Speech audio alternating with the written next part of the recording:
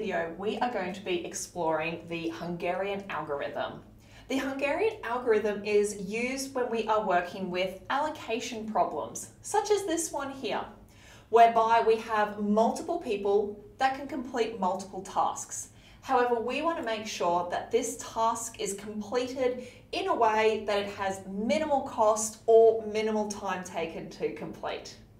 So if we're looking at this example here up on the board, we can see that we have 4 people that can complete 4 different tasks. The first part of the Hungarian algorithm is representing this in a matrix form, which we already have here. Now we're going to follow a few steps in order to be able to take this matrix and turn it into a completed allocation.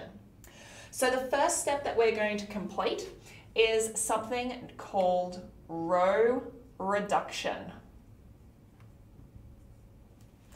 This is where we are going to take the smallest value from each row and subtract it. So for row W, we would subtract 3, row X, subtract 3, row Y, subtract 5, and row Z, subtract 2. So this now gives us our new matrix after the row reduction has occurred. Our first row will now be 3, 0, 1, 3. Our second row will be 1, 0, 2, 2. Our third row will be 0, 2, 4, 1. And our fourth row will be 1, 0, 1, 0. Now, one way to check that you've completed the row reduction correctly is to make sure that you have at least 1 0 present in each row of your resultant matrix. Our second step that we're going to follow is column reduction. Similar to row reduction, we're going to take the smallest value from each column and subtract it. Now, because we've already completed row reduction, there will be some zeros already present in our columns. If that is the case, we just subtract 0. We need to make sure that we never end up with any negative values in our matrix when we are completing the Hungarian algorithm. So in this instance, our third column, we will be subtracting 1. So let's write in our new matrix. Our first column hasn't changed. Second column hasn't changed.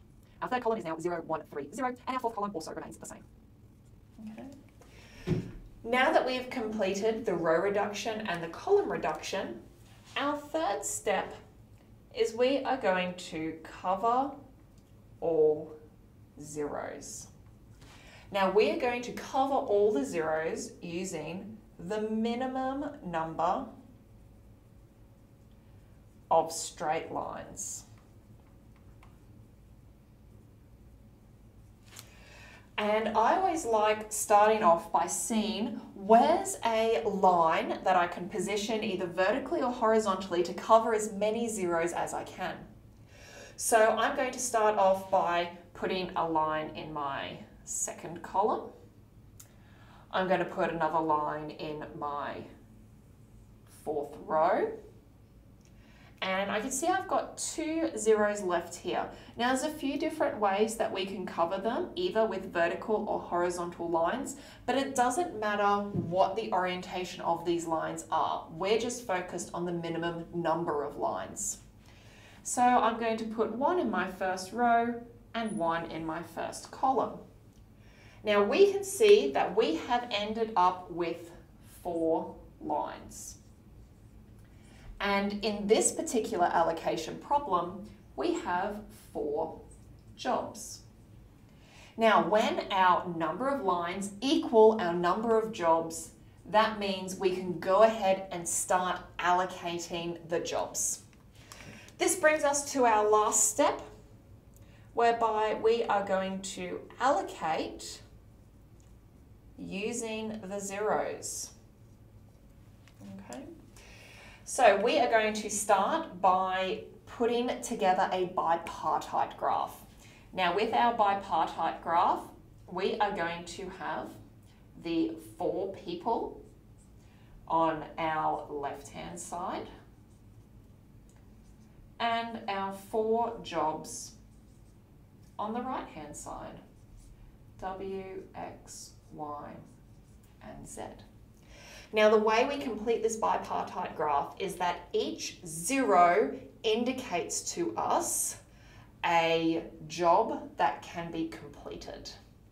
Now I have taken the final allocated matrix that we had originally drawn lines over and just redrawn it without those lines and with our column and row headings back in there to help us with this allocation.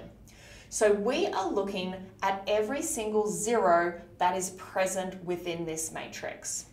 So if we have a look at our first row of job W, this is telling us that job W can be done by person L and person M. So here in our bipartite graph, I'm going to take job W, and I'm going to draw a line from W to L and a line from W to M. I'm then going to repeat this process with my remaining 3 jobs. So job X, I can see can be completed by person L. Job Y can be completed by person K.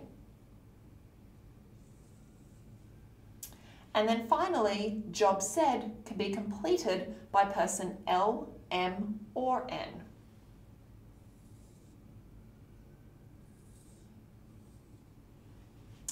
So now we have our completed bipartite graph. When we're looking for the final allocations of the job and the people, I highly recommend starting off by seeing if we have any vertices on each side of the graph that only has one edge coming off it. One example would be person K and job Y. We can see that there is only one edge leading between those two. So we can say, therefore, K must be done, or person K, I should say, must do job Y. I can then also see on my right-hand side that job X can only be done, or I should say, yes, job X can only be done by person L, but I'll put that the other way around for consistency. And I can also see down the bottom that person N can only do job Z. We can then see by process of elimination that the only person left is person M, and the only job left is job W. And that is how we complete our allocation problems using the Hungarian algorithm. Okay, so chances are you've gone and attempted a few Hungarian algorithm-based questions, and some have probably worked out really nicely, like that example we just covered. There's also a chance that by now you've come across a few whereby you've gone to allocate based off your zeros, but you've noticed that the number of lines that you use to cover your zeros don't match the number of jobs you have. We're going to have a look at this example here to see what we can do in those situations. So again, we're going to start off by step 1, completing our row reduction by subtracting the smallest value from each of our rows.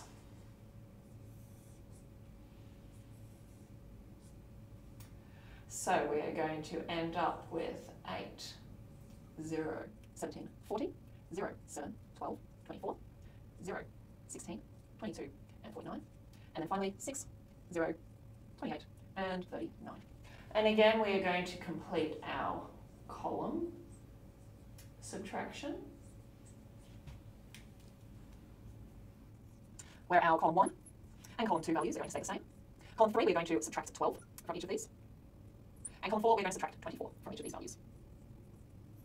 Okay. Now that we've completed this reduction, we are going to attempt to cover all zeros using the minimum number of straight lines. So thinking of the lines that could be the best bang for our buck, I'm going to put 1 in our second row to get 3 zeros. I'm going to put 1 in our second column to get 2 zeros. And I can see I only have 1 zero left. So what I've ended up with here is 3 lines, but 4 jobs. Okay, that's not going to work out for us at this stage with our allocation. So we have this extra step that we can complete here after covering the zeros to help us rejig the matrix we've got to work with so that we actually have the same number of lines as what we do jobs.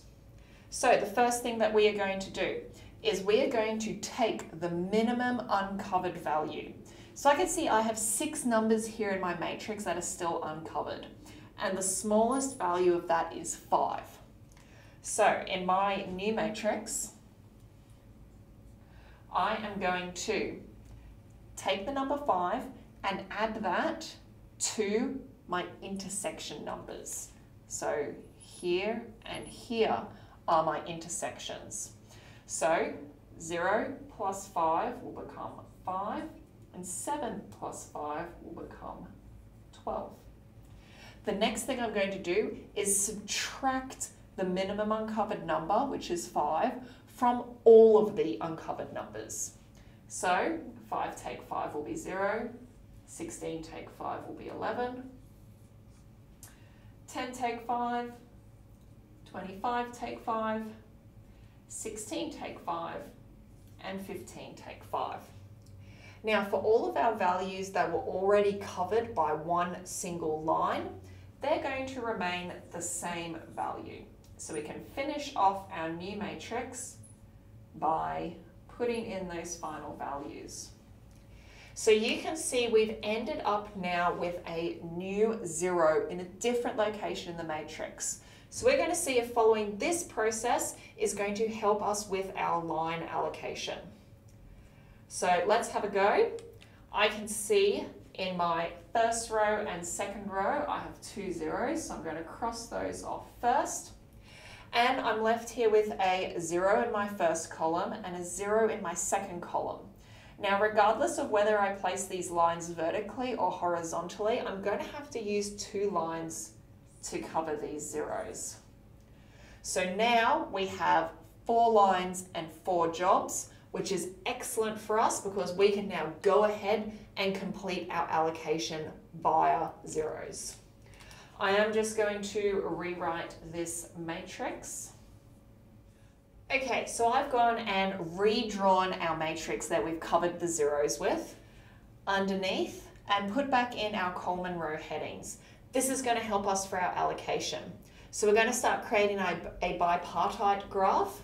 So I'm going to put person A, B, C, D down the left-hand side and jobs M, P, C, B down the right-hand side. Now again, we're looking for the zeros to tell us which people can complete which tasks. So if I'm looking across at person A, I can see that they are capable of completing job P and job C. So I'm going to put those edges into the bipartite graph. Now looking at person B, I can see that they can do jobs C and B. Person C can only do job M. And then finally, person D can only do job P. So again, when we're completing the allocations, we want to have a look at, are there any vertices where there is only one edge connecting them? So straight away, I can see that person C must do job M. I can see that person D must do job P. And I can see that person B must do job B. And that leaves person A doing job C. So by incorporating these Hungarian algorithm steps into any allocation problem you have, you will be able to successfully find the exact job pairings for each person to ensure that the total cost or the total time taken for this project is kept to a minimum. Happy solving with the Hungarian algorithm. Let me know in the comments below how you went applying this or if there's any topics you'd like to see covered.